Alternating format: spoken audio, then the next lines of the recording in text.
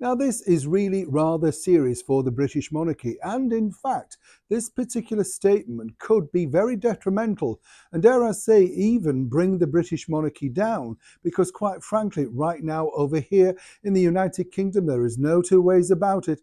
There is simply no love left for the former royal known as Prince Harry and his wife, the cable TV actress Meghan Markle.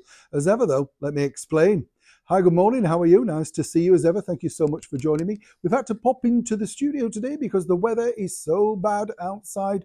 Dark, miserable, windy and rainy. I know you love the updates, don't you? But seriously, it's so bad right now. But of course, it is winter and we should expect that. It's nothing to do with all the usual stuff.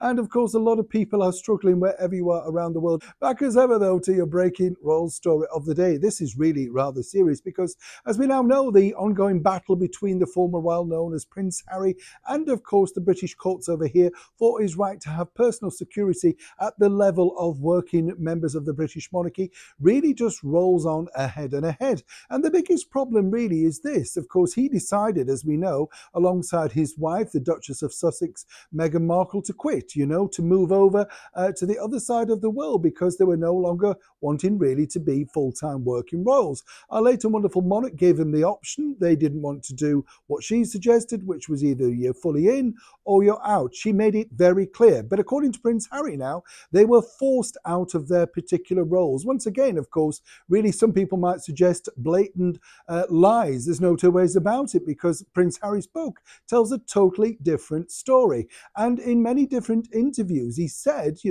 didn't necessarily feel that he fitted in with the idea, the working royal type thing, of what the prototype was for being inside the British monarchy. So why is this a problem for senior members? Well, quite frankly, once again, it paints them very badly. It's basically saying that, other people forced him and his wife to flee halfway around the world and take up all of these lucrative, formats like Netflix, Spotify and book deals. It wasn't their fault. Once again, always back to being the victim.